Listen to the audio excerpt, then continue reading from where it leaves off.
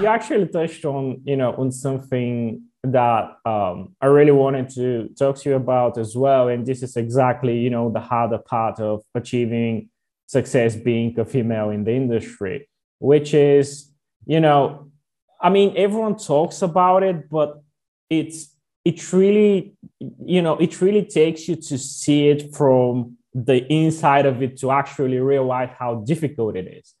And I having this sort of experience in seeing how things are actually happening from the inside of the industry and seeing all the terrible things and just this whole of need for females to compensate, to overly compensate constantly and to prove themselves in order to just reach the basic level of appreciation and respect from everyone is I just think, and I can't imagine what it is.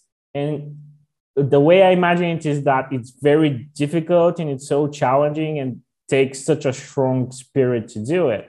And I was curious to hear your point on that, and especially when it comes to obviously you joining Dragonforce, because this is such a, I guess, beloved band by so many different audiences, but I can definitely imagine this sort of approach towards the audience to you as you've mentioned it in terms of having these sort of dudes that are so invested in the band and being like, hey, like you just need to be so technical and you have to be this amazing musician, and do you really deserve this spot? And I can imagine that you're dealing with a lot of this sort of backlash in general.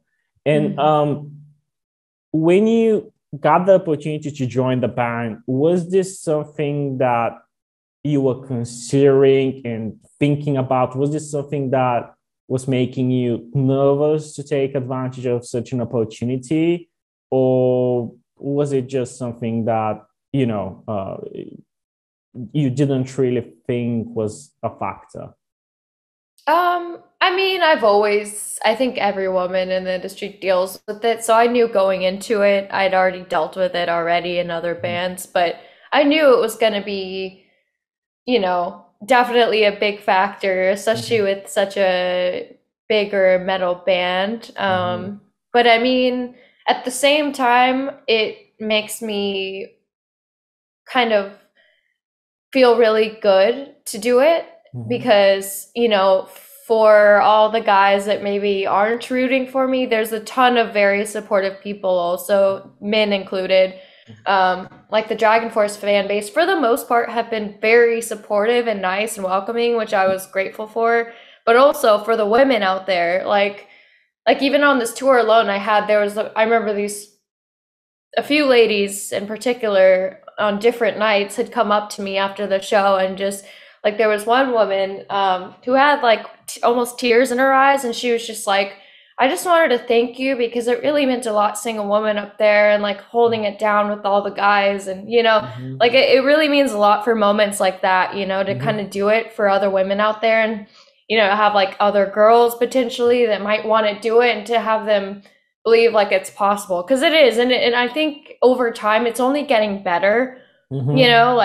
Like Joan Jett, she really paved the way for what I'm doing now. Like Yeah. for so many other women, and hopefully the women like me and other women out there now are going to make it easier for women in the Mm-hmm. future. So it's moments like that that make it worth it. You're always going to deal with stuff along the way, but so are other men out there too in the industry. Mm-hmm. Like it's just certain things you got to deal with, but um, yeah, and then having your bandmate support also. Like I remember before our announcement of me in Dragon Force, Herman actually called me the night before, which was really, really nice. And he said, hey, I just want to let you know there's going to be some assholes out there on the internet, some trolls saying really bad things because you're the first woman in our band. And I Mm-hmm. just want to let you know you have our support. Don't listen to them. You're going to kick ass. And like that meant a lot.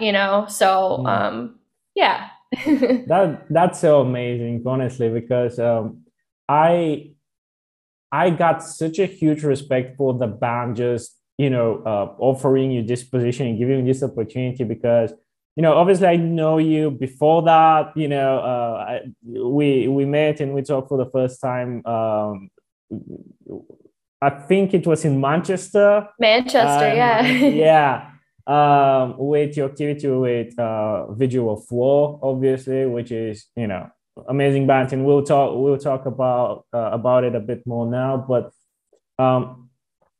when Dragonforce announced this, I was so happy to see that, and I was like, wow, these guys are really, I just, experienced such a huge respect for them for doing this and for choosing you and for taking such a step, because I don't think many bands, to be fair, would do something like that nowadays, unfortunately. Just overthinking different factors and thinking about a whole scope of things that are, not music related, or whatever the case might be. And this seems as such a natural, and it seems that you have such a natural and synergy between yourselves. And I remember, you appearing on Herman street streams and just doing things together. And even on your appearance on social media, it seems that you have such a good connection. And I would be interested to hear your thoughts on that. Was that something that, you just bonding together, something that came naturally, or was it something that, developed through the time?